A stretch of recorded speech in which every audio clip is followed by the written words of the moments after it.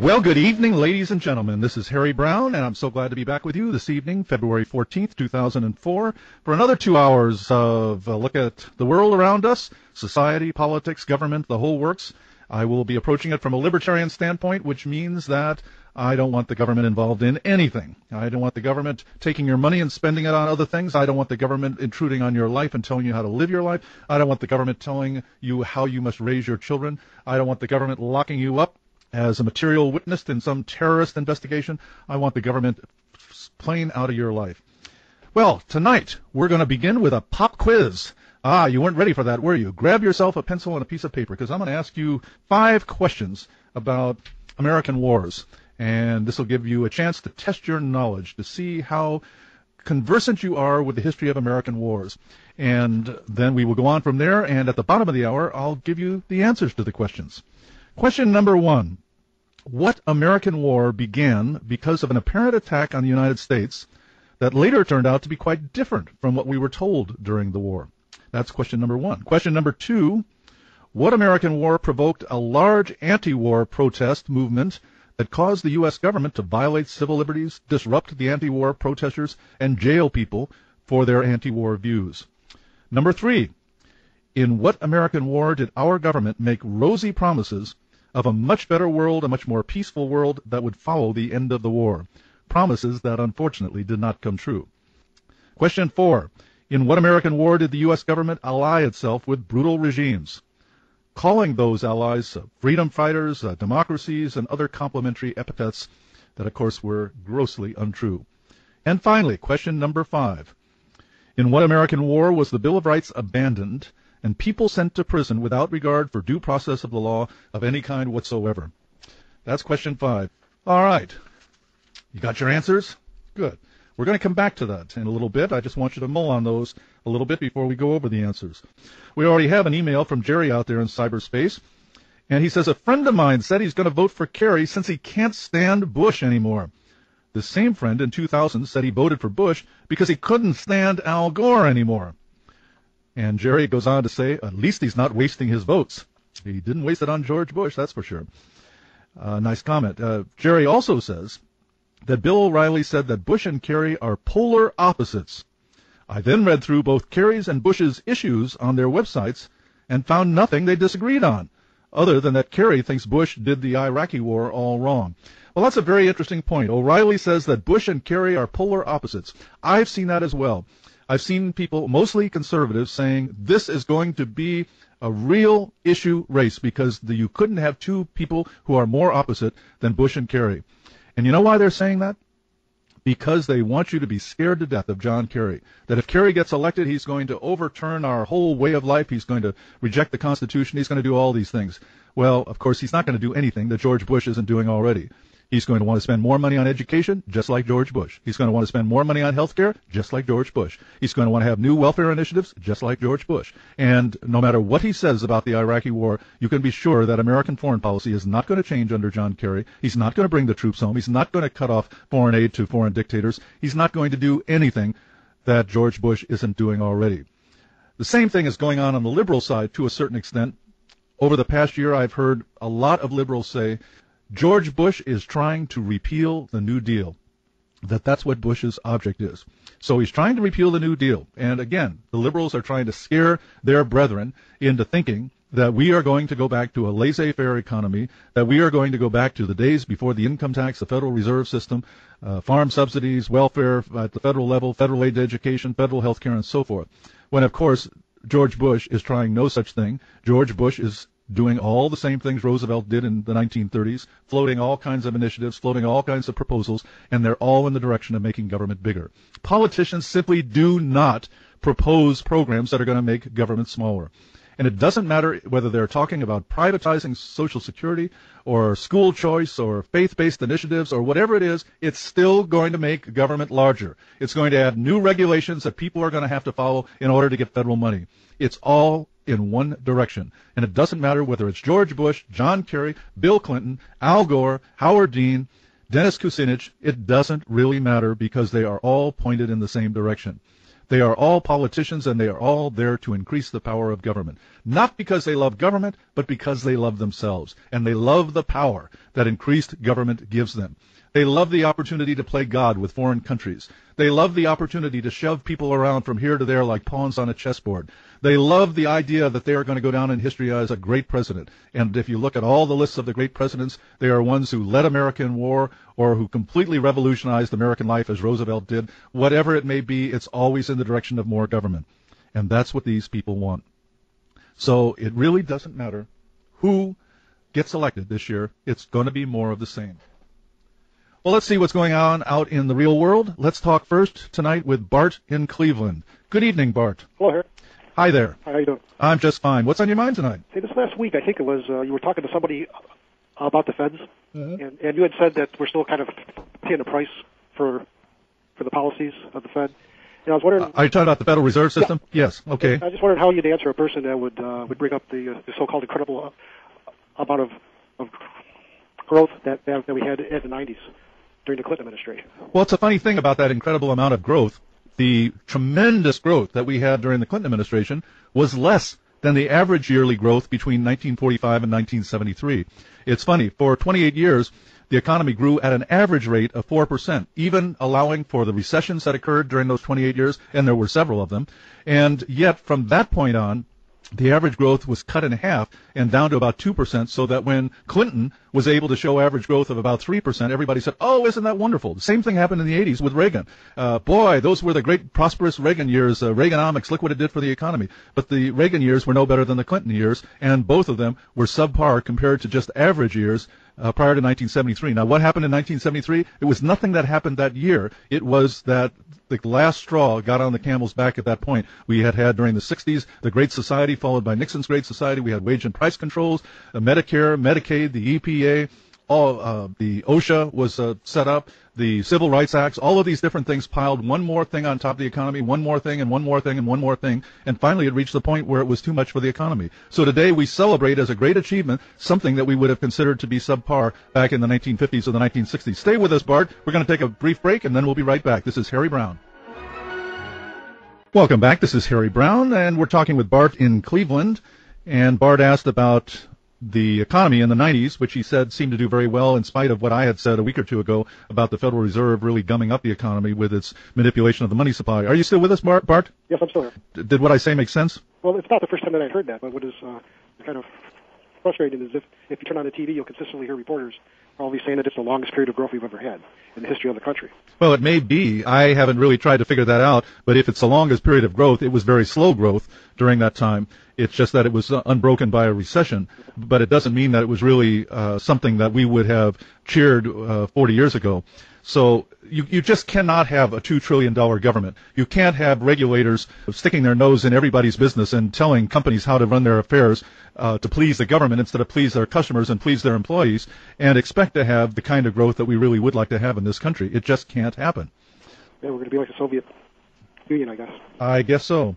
All right. Thanks so much for calling, Bart. It's good to hear from you. Check in any old time. Let's go now to New Orleans and talk with Jeffrey. Good evening, Jeffrey. Hi. I'm going to answer those 5 questions you gave. All right. Before you do, though, for the benefit of our listeners, Jeffrey is a libertarian. His last name is Dykett, and he's running for the libertarian nomination for president. And I just wanted to ask you how your campaign is going. What have you been doing to try to get the nomination? Well, I went up to Kansas City on January 31st and February the 1st. I spoke at the 14th Ward Assembly up in the library in Kansas City, and I will be speaking in Atlanta on the 27th and 28th at the Georgia Libertarian Convention and Rally. And I will also be probably speaking at Arkansas at the end of March, and then who knows what's going to happen. Sure. But you'll be at the convention in the national convention in May. So. Okay, good. Well, good luck to you, Jeffrey. All right, you wanted to answer the 5 questions that I posed. Right. Okay, what American war began because of an apparent attack on the United States that later turned out to be quite different from what we had been told during the war? Well, an apparent attack in the U.S. is probably the Spanish-American War, but it could also have been World War II. Okay, the sinking of the Maine in the Spanish-American War and Pearl Harbor in World War II. Okay, what American war provoked a large anti-war protest movement that caused the U.S. government to violate civil liberties, disrupt the protesters, and jail people for their anti-war views? Well, the first one was World War I, and then possibly in Vietnam that same thing happened, but World War I was more prominent, was just as prominent. Okay, in what American war did our government make rosy promises of a much better world, a peaceful world that was going to follow the end of the war, and the promises failed to come true? World War I. No doubt about it. That's Wilson's 14 points. Okay. Number 4, in what American war did the U.S. government ally itself with brutal regimes and calling those allies freedom fighters, democracies, and other kinds of complimentary labels that, of course, were untrue? Well, the closest one that I can think of to that is possibly the present war on terrorism. That's the most prominent one, where we're allied with the communists openly, but we've also been allied with the communists after World War I and after World War II. Okay. And then in what American war was the Bill of Rights abandoned and people sent to prison without regard for any due process of law? That's the War for Southern Independence, or the War of Northern Aggression, or the War between the states. And Abraham Lincoln suspended habeas corpus, invoked Article 1, Section 9, Clause 1 of the Constitution, and imprisoned most people who were Southern sympathizers or were members of the Copperheads. That is, people who wanted to see the federal government reduced in size and have the state governments take more control. All right. Well, good work, Jeffrey. You know your history pretty well. Why don't you hang up now, and I will give my answers to these questions. I appreciate your call, and again, good luck to you in your campaign. All right, we've got about a minute before the break, and then we'll have a long segment to follow. So let me go ahead and get started with the answers to this quiz. What American war began because of an apparent attack on the United States that later turned out to be quite different from what we had been told during the war?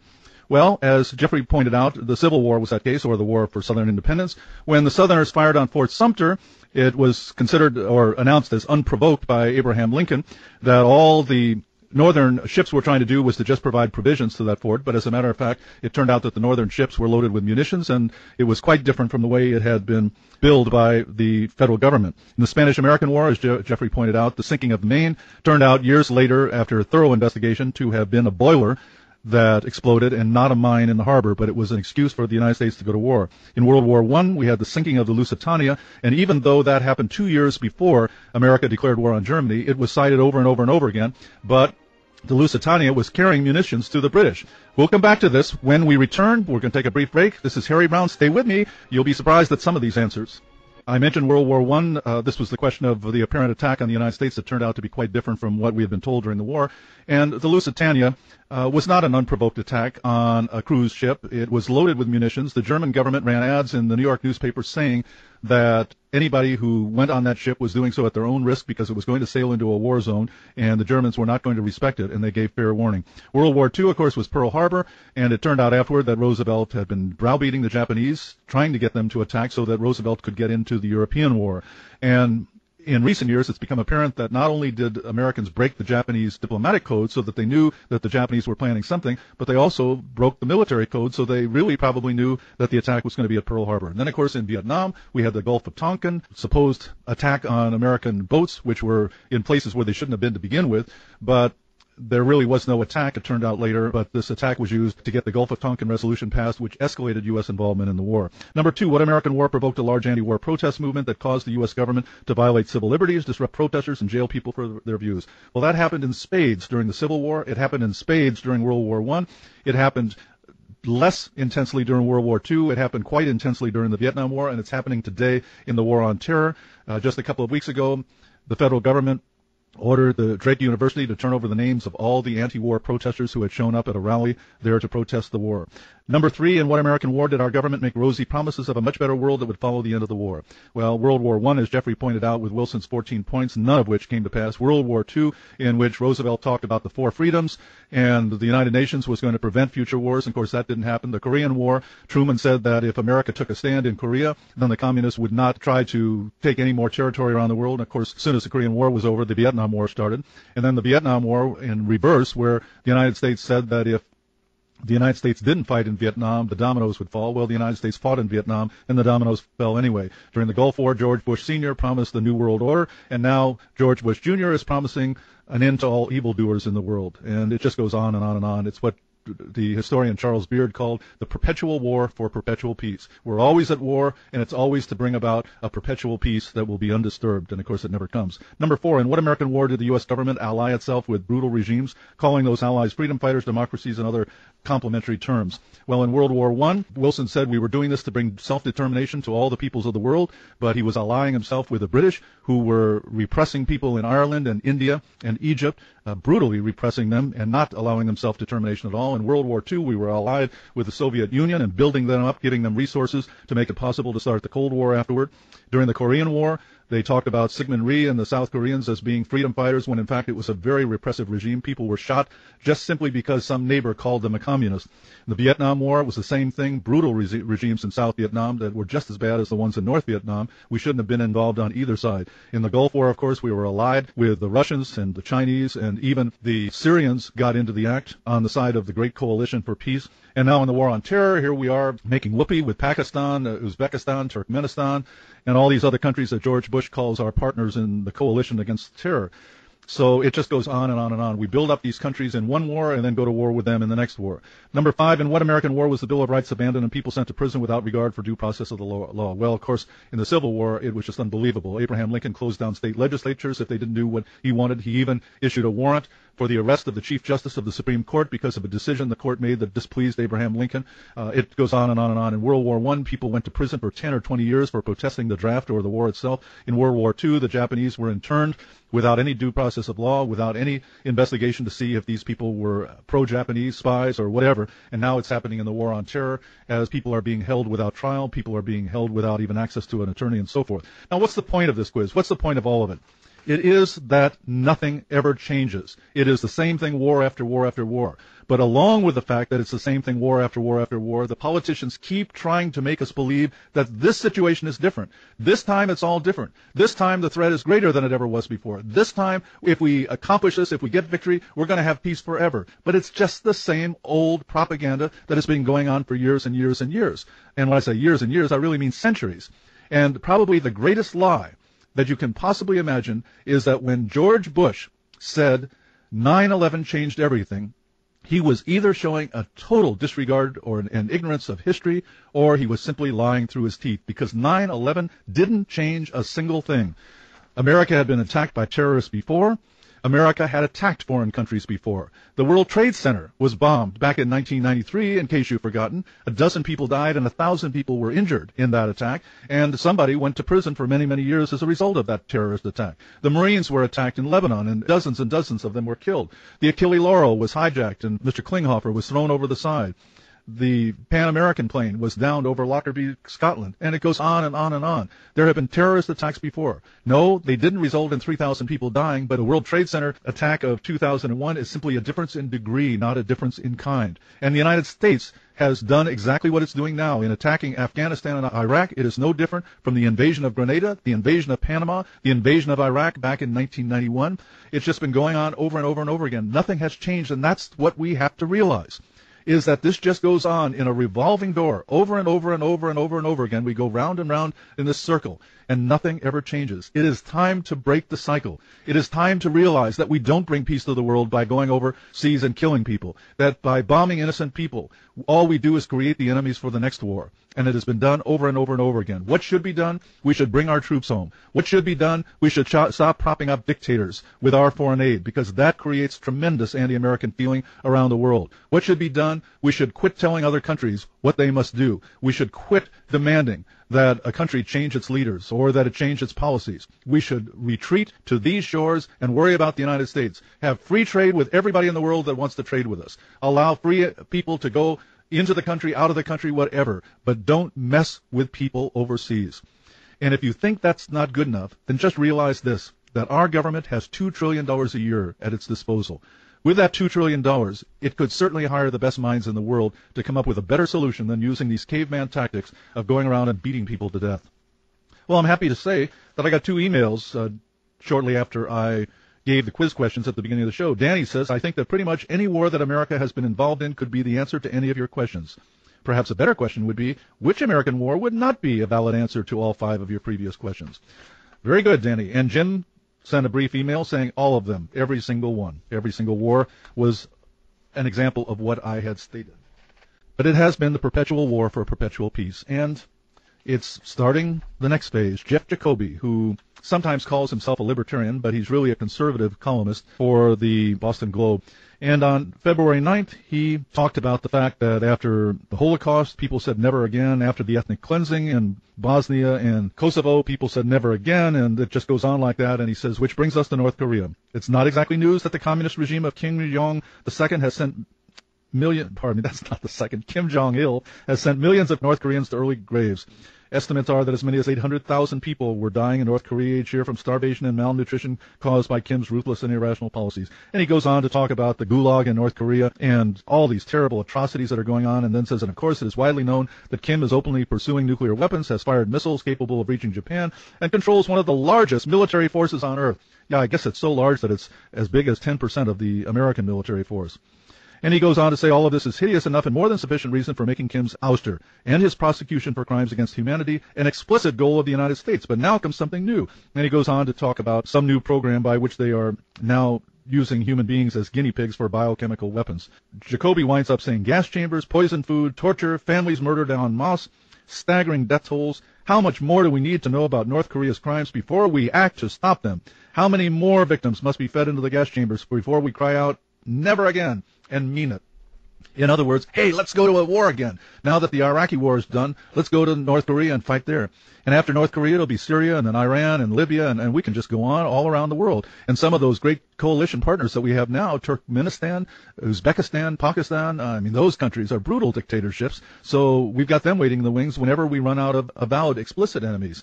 It just never stops. And if you think you're going to rid the world of evil, then I've got to say, why don't you start in Washington, D.C., that has one of the worst crime rates in the world? And if you can't clean up the streets in Washington, D.C., if you can't end crime and murder in Washington, D.C., then what makes you think you can bring peace to Iraq or North Korea or any place else in the world?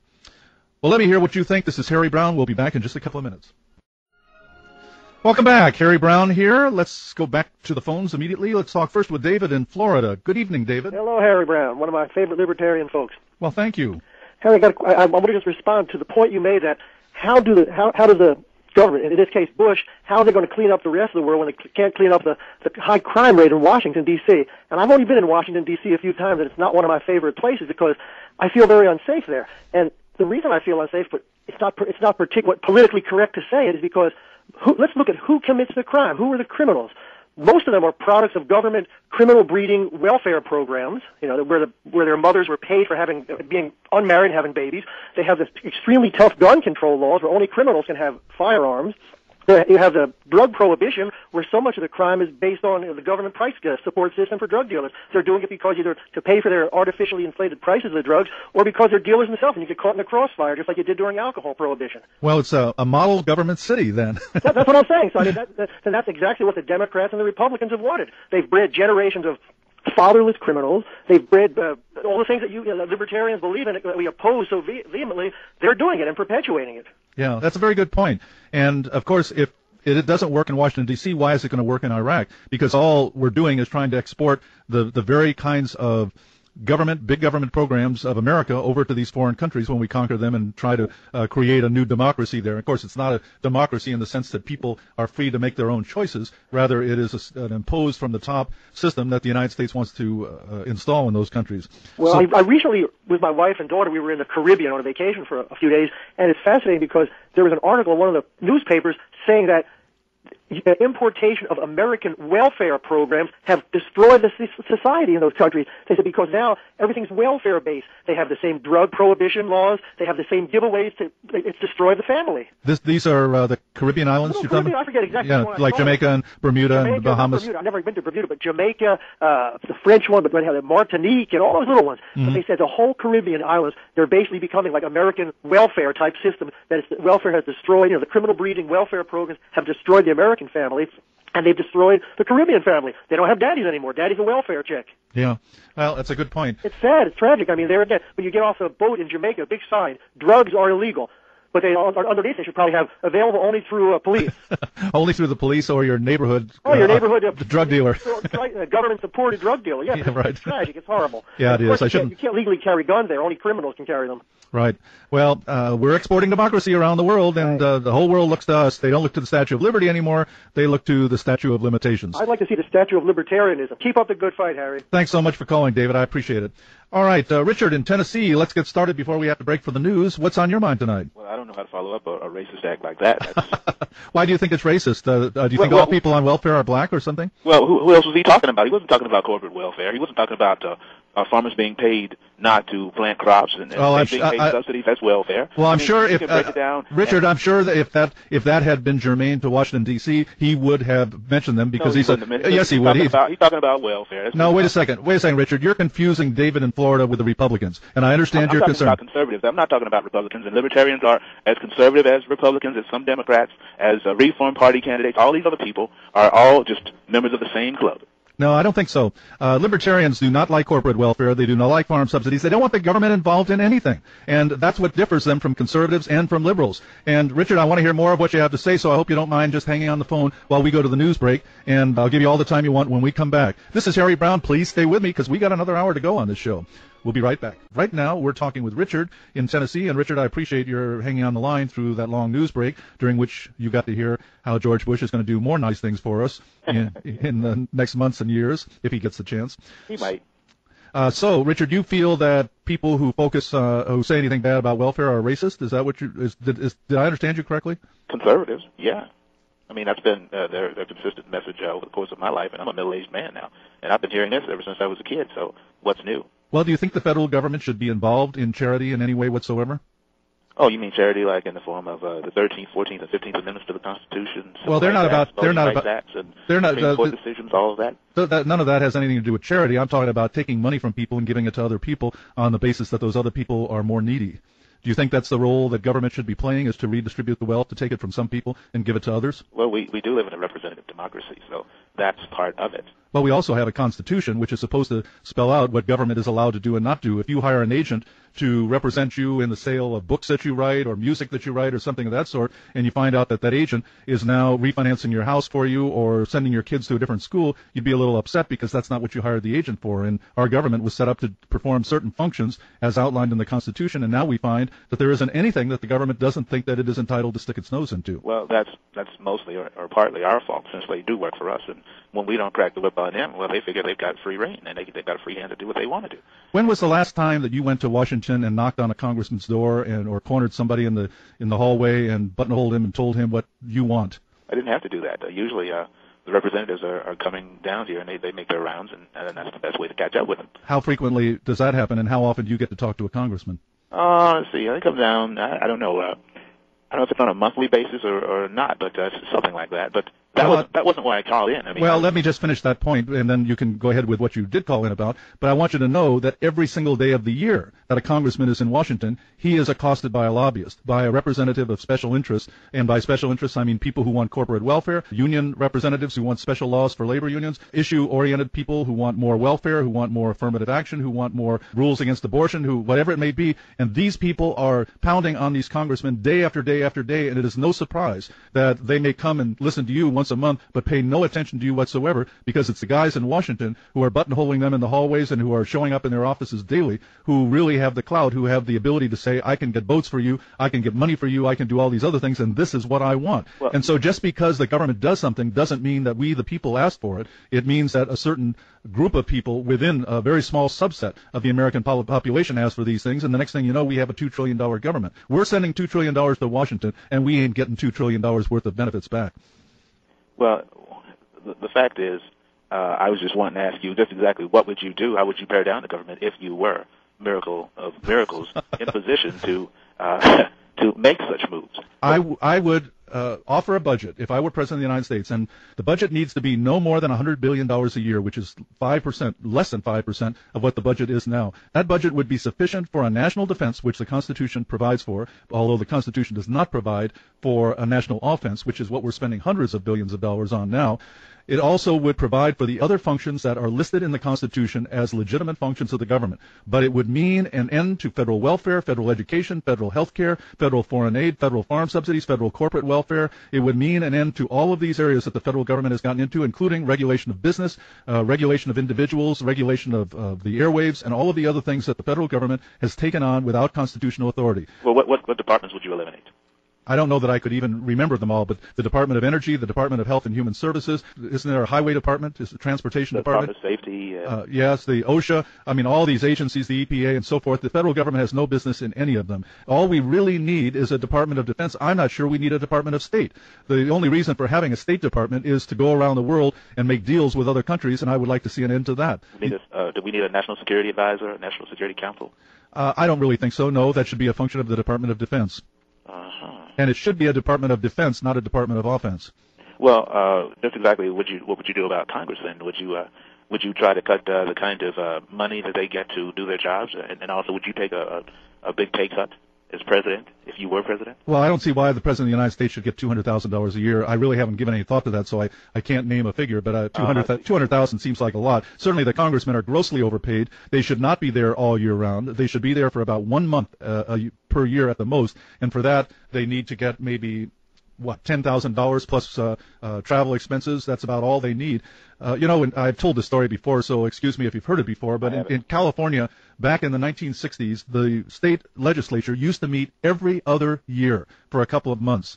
And every legislator, whether a state senator or an assemblyman, was a part-time legislator. And somebody got the bright idea that if they paid the legislators more, they would get better people in the legislature. And so instead of whatever paltry sum they were getting, they started getting a sum that was equal to a full-time job. And guess what? It became a full-time job, and the legislators are there all year round, every year, instead of just spending a couple of months every other year. The result is that the budget for the state of California has gone from less than $1 billion to what is now, I believe, around $80 billion a year as a result of having legislators there all year round, doing their mischief, passing bills, rewarding friends, punishing enemies, and so on. And that's exactly what's happened in Congress. 150 years ago, the congressmen didn't spend all year round in Washington, D.C.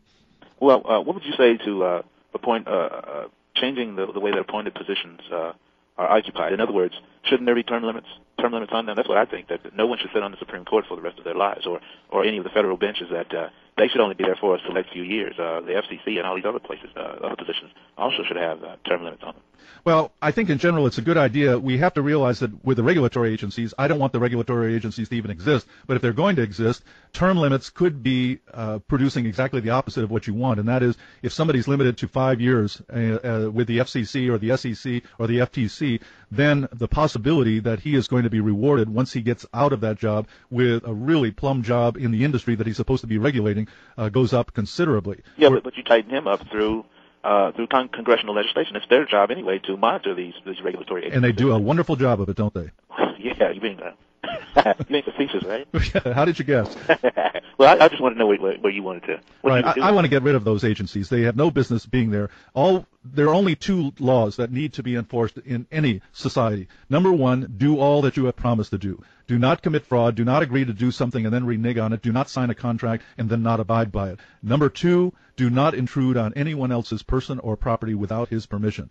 And if those were the 2 basic laws, life would be a lot simpler in this country. We would not have 1,000-page rule books that we have to understand. We would not have regulators swarming over everybody's business in this country, and ignorance of the law would be impossible because everybody would know what those 2 laws are. You would not have drug laws because people are not intruding on other people's person or property by taking drugs. You would not have gun laws because people are not intruding on other people's person or property by owning guns, but you should be prosecuted whenever you do intrude on somebody else's person or property, whether or not you have a gun, whether or not you're high on drugs, whether or not you have hate in your heart or liquor on your breath.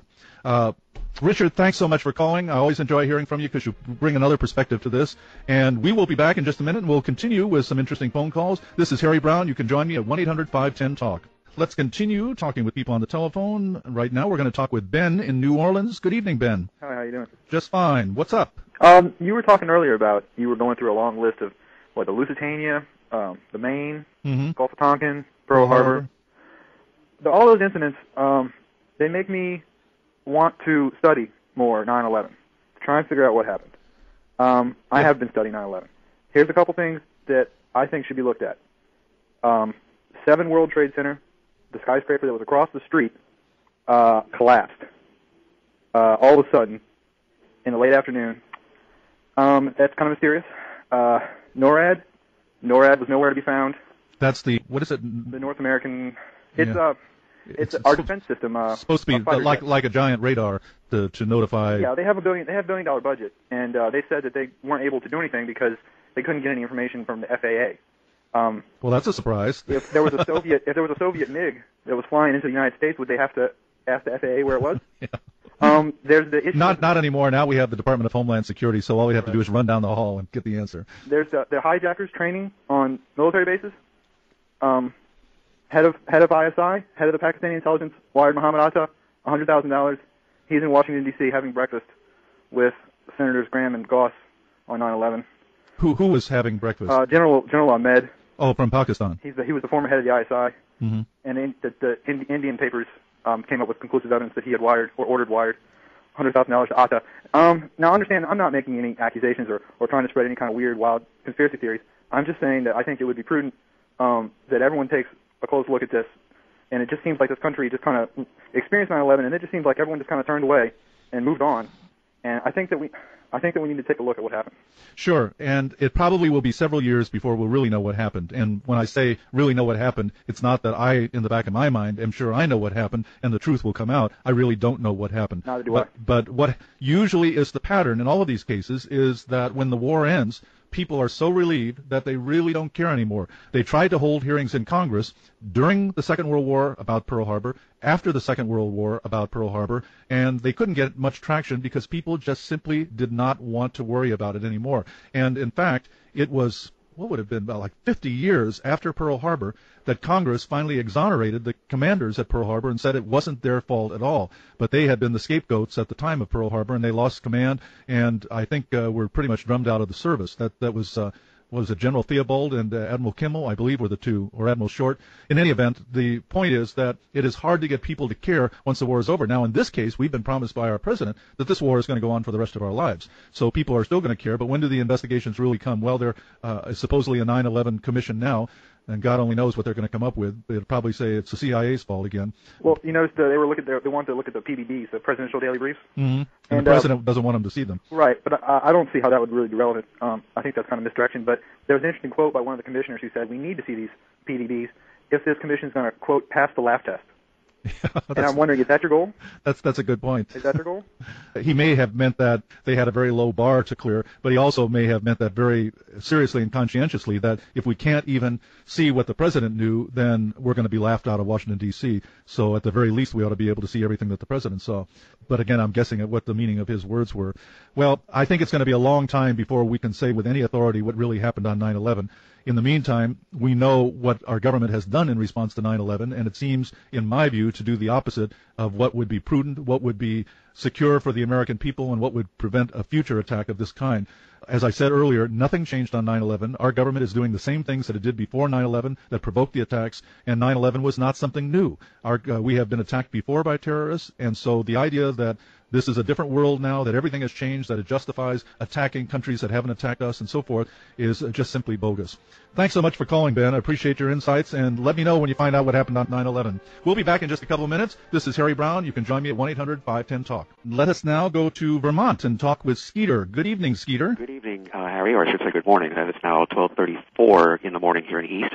I wanted to talk to you regarding what I consider to be what's likely to be a constitutional crisis, since you mentioned in passing during an earlier phone conversation about the Constitution saying what the government can and cannot do. Mm-hmm. And I'm referring specifically to Senator Bill Frist's announcement earlier this week of his intent to push work in the Senate for passage of an amendment, a constitutional amendment to ban same-sex marriage. Uh-huh. I've got a serious problem with it, not just because of the issue of discrimination.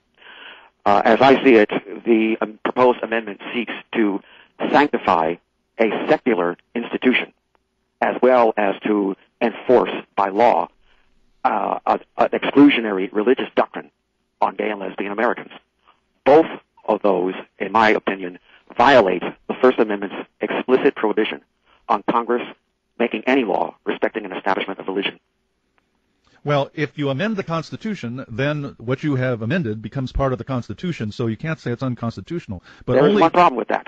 When it comes to the separation of church and state, the Founding Fathers inserted the Supremacy Clause in the Constitution. But they also the Constitution itself but they is also the supreme law of the land. But then they also inserted a clause that said this is the way you can amend the Constitution if you want to change any part of it. Now, my point that I want to make is only once in the history of the country has an amendment been passed that restricts the activities of the individuals in the country rather than restricting the activities of government. And that was the Prohibition Amendment that was passed in 1919. And it was a horrible mistake. Yes, it gave, among other things, it gave rise to organized crime. Of course, and the Defense of Marriage Amendment, so-called, isn't defending marriage at all because marriage is not under attack by anybody. But here's the but anyway, the point I want to make is that this would restrict what individuals can do. It may frame the language in the form of governments may not do this or do that, but in effect what they're saying is that governments may not make same-sex marriage legal, and in that way they are restricting the rights of individuals. And even though it would be constitutional, it would be contrary to the whole concept of a constitution, and it would be one more nail in the coffin but it is based of on a government. false premise. That premise being that the institution of civil marriage and the religious sacrament of holy matrimony are one and the same. They are not. No, in point of fact, civil marriage came about in the early 19th century as a direct response to what at that time was widespread sectarian prohibitions against the religious institutions granting the sacrament of holy matrimony to couples because one spouse was of one faith and the other spouse was of another faith. So there is a very clear difference between matrimony and marriage. They are not one and the same. They are separate. And for the Congress to sanctify, because after all, what was the whole purpose? What was the argument of those who favor it? To protect the sanctity of marriage. That word sanctity is religious. It's loaded with religion. There is no denial. There can be no denying that the purpose of trying to ban same-sex marriage is grounded in religion. And I will argue until I'm blue in the face that if they go ahead and pass this amendment, they will violate the separation of church and state. Well, I can't disagree with you on any of that, but you're overlooking the good part of it. If they start defining what a marriage is, then this will lead to a lot of other good things. The next thing they'll do is they'll define what love is, and then they'll define exactly how you should raise your children. Oh, I'm sorry, they're already doing that. I forgot about that. They've been doing that for years. But, yes. the alarm that I have is that this amendment represents an opening for a series of actions that could ultimately lead to this country becoming a theocratic dictatorship. This country would cease to be a democracy. It would become a theocratic dictatorship. Well, I understand what you're saying, and I agree with you that it is a very, very, very bad idea. It's not bad. It's dangerous. It has to be stopped. Actually, you probably didn't hear the show last week, but a good part of the show was devoted to the subject. I said a few words about it at the beginning, and then a number of people called in about it during the course of the show. The whole idea of defending marriage is just ridiculous because no matter who wants to get married, 2 women, 2 men, a man and his dog, whatever, that is not an attack on marriage. No, it's not. It is not going to interfere in any way with the relationship between you and your spouse, and the whole idea that marriage is under attack is just one more screaming, mimi, point with pride, view with alarm, political trick. And here's my prediction. I can't predict the future. Nobody can accurately and reliably. But here is my prediction. The amendment will not come to pass, but it represents the greatest fundraising tool that the conservatives have had since Hillary Clinton came into the White House in 1993. It will be a perennial favorite among the conservative groups to say, my God, we've got to protect marriage from this. Send us your money so that we can fight it in Washington, so that we can get this amendment through. Well, they've never gotten an amendment through to outlaw abortion. They've never gotten... That would be the next step. Well, in fact, I wouldn't be surprised if there's a fight on the House floor amongst the anti-abortion zealots to attach an anti-abortion rider to that amendment. Well, they may very well try to, but I can almost guarantee you that this amendment is not going to become part of the Constitution. Well, not in the current Congress, not given the current political makeup of the Congress. Well, even if the Congress were to propose it, it would not be ratified by a sufficient number of states. 38 states have already passed the Defense of Marriage Act on their own. Don't tell me, and it takes 37 states to ratify a constitutional amendment, so it's already there. Well, I'm still convinced it will not happen, but it will be an issue for many years to come, and it will be a way of rallying the troops. It will be a way, for example, of getting people conservatives who are disgusted with George Bush to go to the polls in November and vote for George Bush because he's the only one standing up for marriage, supposedly. And if we let John Kerry or Howard Dean or somebody else get into the White House, the next thing you know, homosexuals would be getting married in this country. And you don't want that, do you? You better get out and vote for George Bush as much as you dislike him. No, it's going to be a tool for the conservatives, but I really don't think it's going to happen. And I hope I'm right because I certainly don't want it to happen. Well, I'm not good at predicting either, but I have a feeling that it's going to, on the contrary, that it's going to drive a wedge between conservatives. That's going to drive a split between the quote-unquote Wall Street conservatives against the Bible Belt conservatives. Well, I hope you're right. Thanks so much for calling, Skeeter. It's the first time we've heard from you. And I happen to be a board operator at Radio America's affiliate in St. Albans, Vermont. Good. Are you carrying the show right now? Yes. In fact, I'm going home as soon as you sign off. Okay. Well, I'm not signing off then. Okay. Thanks again. All right. Thank you. For the time we have left, I have a number of emails. I'll take those emails, so I would suggest you don't call because we won't get to it. We've got calls about the wars and the quiz at the beginning, and about various other things on the war. David writes and says, Murray Rothbard's answer, in effect to my quiz, appeared in his article, America's Two Just Wars, 1775 and 1861, found in John V. Denson's book, The Costs of War. Yes, I've read that. And, of course, in 1861, he said that that was a just war, but he was talking about the war for Southern independence, not Lincoln's side of the war. And that doesn't really answer the question there, because I didn't really ask what were the just wars. I have never really taken a position on whether that was a just war, and I haven't tried to define just war. What I do believe is that war is almost never necessary, that there are ways of getting around that, and we talked about that 2 or 3 weeks ago on this show. Danny writes and says, I agree with your position on the war and most other issues. I think that many other people would agree as well, but the libertarian message is just not out there. No small government conservative could possibly be happy with Bush's record right now, and it seems like this is a perfect opportunity for the Libertarian Party to capture some votes if only we could get some publicity. What can the Libertarians do to better get our message out? Do you think that having a candidate like Aaron Russo, who has some level of notoriety, would get more publicity for the party than the not-so-well-known Gary Nolan? And Danny here is referring to two gentlemen who are both seeking the Libertarian Party's nomination for president. He goes on to say, what is the best way for people like me to contribute? Would it be better for me to donate to an organization like the American Liberty Foundation or directly to the LP and to the candidates? Well, neither Aaron Russo or Gary Nolan is in a position to get the kind of publicity that we would like. What we need is a much bigger Libertarian Party. And during the last half of the 1990s, everything in the party was directed in that way towards getting a bigger membership that would have more clout, that could do more advertising, that could do more of everything. And the party's membership more than tripled during that period, but unfortunately it peaked in 2000 and has been dropping since then. According to the current chairman, they are getting close to the point where other problems have been solved and they intend to go back and start pushing membership again. We will just have to see what happens, and we'll have to see who will be the new chairman of the party after the convention Memorial Day weekend this year. As to the question, what is the best way for people to contribute? Would it be better to donate to the American Liberty Foundation or directly to the LP and to the candidates? Well, I'd like to see you contribute to all of those. I think that it's important that you contribute to the ones that make the most sense to you, that you can get the most enthusiastic about. If you don't contribute to one because that one's blocked out, it doesn't mean you'll contribute to another. People will do what they want to do, and the Libertarian Party and the Libertarian movement as a whole are based on the idea that people should do what they want to do because that's what they'll do efficiently and that's what they'll do enthusiastically, just as we don't want to see government dictating what people do. Jonathan in Washington, D.C. says, first, just for future reference, the current California budget is about $100 billion a year. I thought it was about $100 billion, but not too long ago, I saw some reference in the newspaper to about $80 billion a year. Whatever it is close to 100 times as big as the budget was when they had part-time legislators there. Second, Jonathan says, I've called into your show before to complain that Neil Bortz is scheduled to speak at the 2004 Libertarian National Convention. Now Carl Pope, the executive director of the Sierra Club, has been scheduled to speak as well. The Sierra Club, of course, is a large environmental organization that supports all kinds of government regulations. I'm starting to wonder what the heck is going on with the LNC.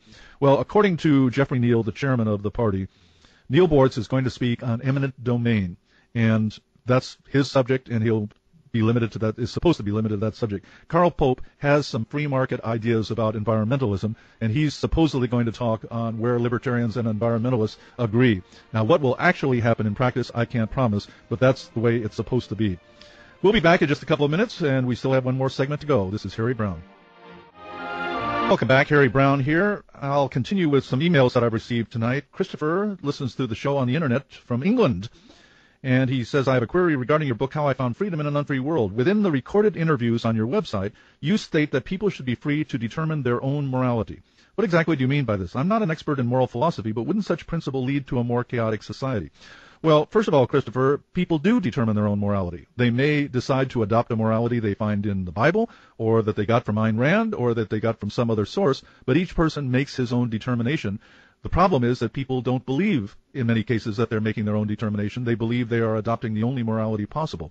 This is a very interesting subject, which I really can't do justice to in a 30-second or 60-second answer, so I'm going to consider making this the topic of the opening segment, perhaps next week or the week after, and I'll go into this in more detail because it has a strong bearing on many things that we talk about on this show. Christopher also asks if I have read the book What It Means to Be a Libertarian by Charles Murray. If so, what is your opinion in relation to Mr. Murray's plan for a minimum state? I have read the book. I think it's a very good book. I like Charles Murray. I think he's a very fine fellow. I would go a lot further than Charles Murray does. My book, The Great Libertarian Offer, or Why Government Doesn't Work, is much, much more in favor of dramatic reductions in government. But Charles Murray had a lot of interesting ideas in that book, and it's well worth reading.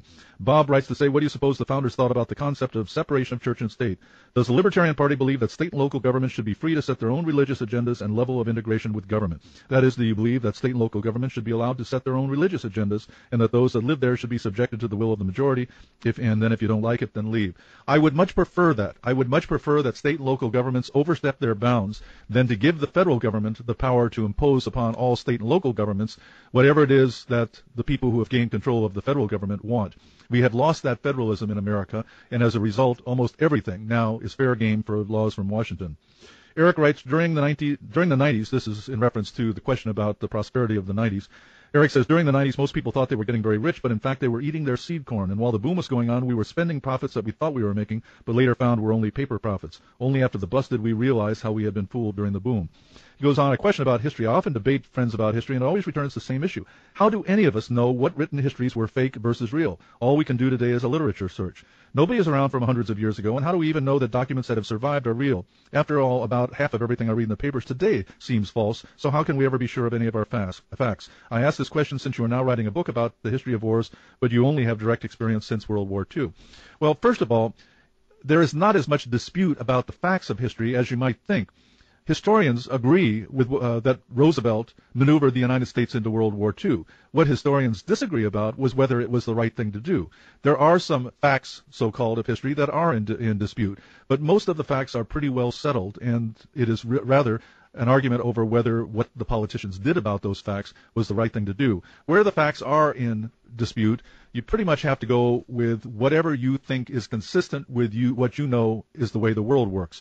If somebody writes a history in which he says that businessmen abused their customers, abused their employees, and made huge profits doing so, that doesn't jibe with what you know about the way the world works. You can't make money abusing your customers because somebody else is going to come along and offer them relief from that and take all the business away from you. So you tend to discount somebody who says this is the way that history was. And the last question, there isn't anything on the radio during the day besides conservative talk. I'm picking up a station here in Huntsville, Alabama, but these folks and their listeners are extreme conservatives. What is it about the airwaves that carry only conservative views? I believe there's a majority who wants to hear the libertarian message and hasn't been exposed to it. What are your plans? My plans are to do the best I can. I hope you will do the best you can, too. My apologies to the other emails I didn't get to. Please come back and listen next week. This is Harry Brown. Have a good week. Good night.